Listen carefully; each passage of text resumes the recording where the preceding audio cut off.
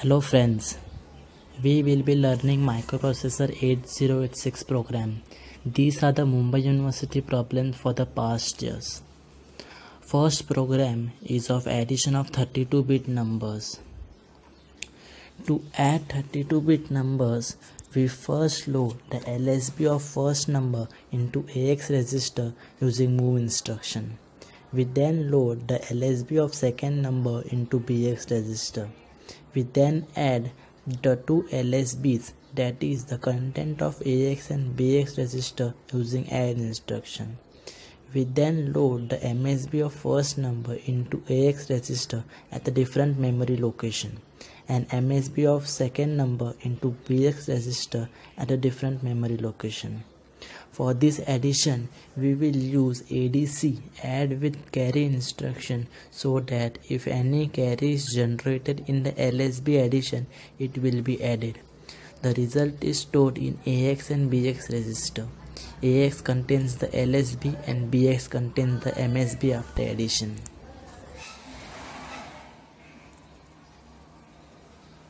Our second program is finding the smallest number in array of 10 numbers. Firstly, we are using SI register and loading it to 200. Then we assign CL register as 10 as we are giving 10 numbers as input. Then we are finding the smallest number, so we compare with the highest sign number. Sign numbers are from minus 128 to plus 127. We compare with plus 127, that is 7F in hex. Now we use CMP to compare AL and the data in SI register. The next statement, jump less or equal, doesn't execute on first iteration. We then increment SI to compare with next input. Also, we decrement counter to read all 10 inputs. We use J and Z, jump if not 0. This statement checks CL register. If it is 0, it moves to next statement. If it is not 0, it moves again to compare statement. So comparison of all data input takes place. Finally, we store the smallest number of all in data element 20A. Has 200 to 209 are the inputs. We end with HLT to terminate. Our next program is finding the factorial of a number. The number whose factorial we need to find is loaded in BL register. Initially, AL is given 0, 1 as input. Now, using merge instruction, we multiply the content of AL and BL and store the result in AL register. So, initially, BL is 05H and AL is 01H. So, the result stored in AL is 05H. Now, we use DEC instruction to decrement the value of BL by 1. Now the value of BL becomes 4H. Now we have condition instruction J and Z, jump if not 0.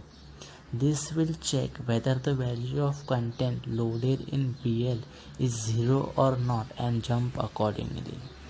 So here the value of BL is 05H. Hence, it is not 0. Therefore, it jumps back again to the mul BL instruction.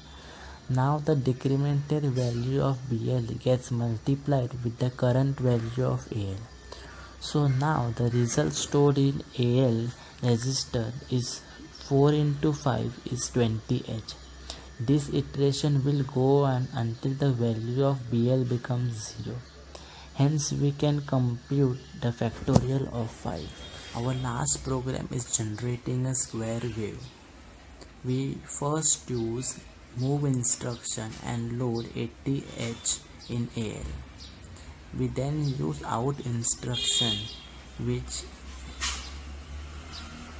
allows port A as output port. We then initialize AL as 0, which is the first data for the DAC. We then use out instruction as it is the data given to port pins of 8255. We then use CX instruction and load it to 200. We then use loop instruction, which is for delaying the time. Next instruction is XOR, which is used for toggling the bits of AL. Finally, JMP, which is jump, is used for the infinite loop. So that's it guys. This is Saurabh Tirorko signing off. Hope you like the video. Please like and subscribe. Thank you.